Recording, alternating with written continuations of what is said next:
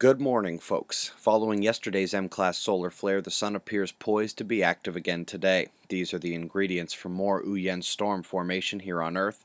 So far, most of the flaring has been at that same spot on the departing limb, but we also need to monitor the lone Earth-facing sunspot group. Positivity is building back at the northern edges of the central negative umbras, and it appears to be tossing plasma around like it's about to have a temper tantrum. Then, of course, there's also the long plasma filament sitting directly south of that active region. The rope is nearly 100,000 miles long and presents today's Earth-directed eruption threat, along with the sunspots to the north. Solar wind is very calm right now. All is normal. Earth's magnetosphere is unperturbed and standing strong. The southern negative coronal hole begins facing Earth today, ramping up the quake watch in a few hours. Dark patches incoming are that coronal field opening. The leading edge is moderately forceful, but behind that lies major power in red.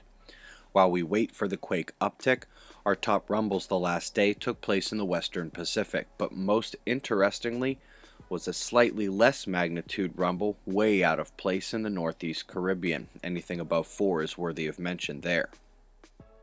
Quick article update. Interesting bit on meteorology of other worlds.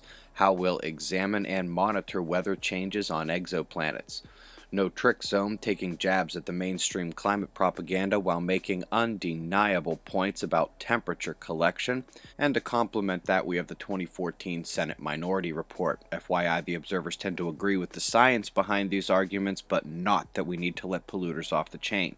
Plenty of reasons besides climate to keep our world clean.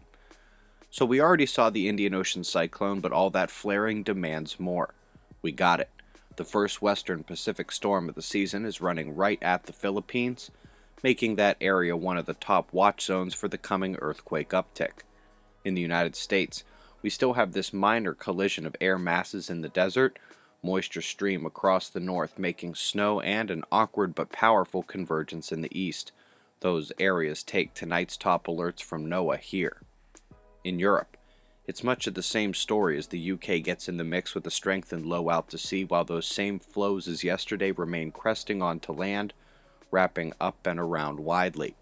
Purple are your top precipitation zones tonight. Down under, note the low between nations. If you can't see the convergence line up the eastern portion of Australia, the precipitable water overlay should help elucidate tonight's thunderstorm warnings. Got your current conditions? Shots of our star to close. 6:15 a.m. Eastern Time, 4:15 a.m. Mountain. That's the news. Eyes open. No fear. Be safe, everyone.